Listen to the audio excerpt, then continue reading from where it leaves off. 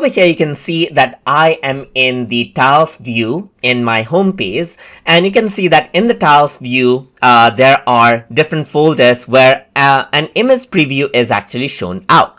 So that actually is taken from one of the image or video files, and then it is shown as a preview on top of the folder. But if I were to go around onto, let's say for example, the pictures folder right here, you can actually see that there is a video clip right here, and there are other pictures as well.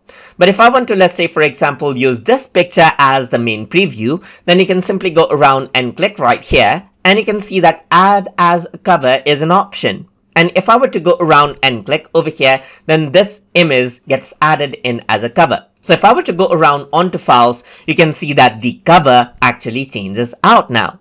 I can similarly do the same with other folders right here. So I can just go around and click on an image that I want to show as a cover and click on add as cover. And there may be videos as well. So you can select out a video as you like right here and add it as a cover right here. And that is what you have, as you can see. So as you select it, you can go around, add in as a cover. And once you go around over here on the root folder, you can actually see that that picture is now, that video or that is a frame of a video or picture is now the cover. You can go ahead and change it out whenever you like. You can go around and select out another video or picture and add that in as a cover as well. And once you go back, the cover page changes. Similarly, for subfolders as well, you can select any image out and then add that in as a cover as well. And then what happens is that it'll be the same result. So you can see that this is what you have. Let me just go around, add as cover, and let's just go back out right here, just like this. Let me just go around and refresh this.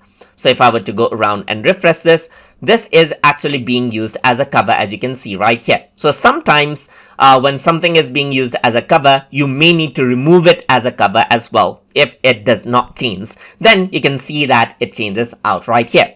And that is how you can go around and add some image or video as a cover as you like, and even remove a cover in case the cover does not change for a particular folder inside of Microsoft OneDrive. So hope you guys learned something as always. And as always, please like, comment, share, and subscribe.